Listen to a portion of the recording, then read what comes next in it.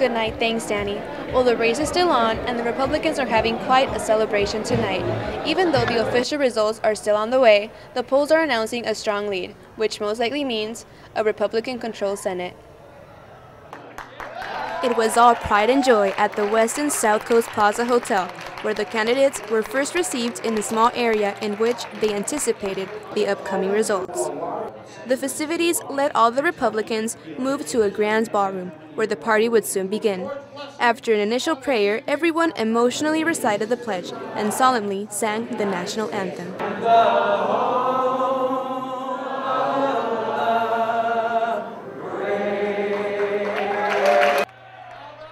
Scott Baugh, chairman of the Republican Party of Orange County, presented the results of the polls and stats. All right, folks, we have a couple more seats.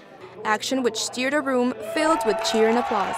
The political strategy implemented for these elections was a little different from past years.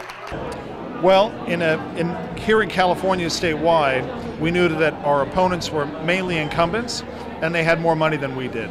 So we had to make an extra effort to use what's called earned media, meaning we visited with newspaper editorial boards, talk radio, and in-person contact all around the state. Meant a lot of time traveling the state, not just buying television commercials. The rise of the Republican Party had all the presents excited, and the candidates ensured that their commitment would produce change and improvement.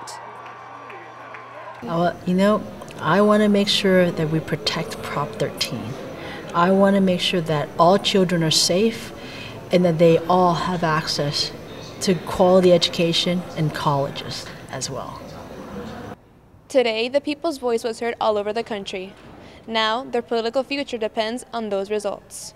Reporting from Costa Mesa for Around and About Orange County News, I'm Claudia Buccio.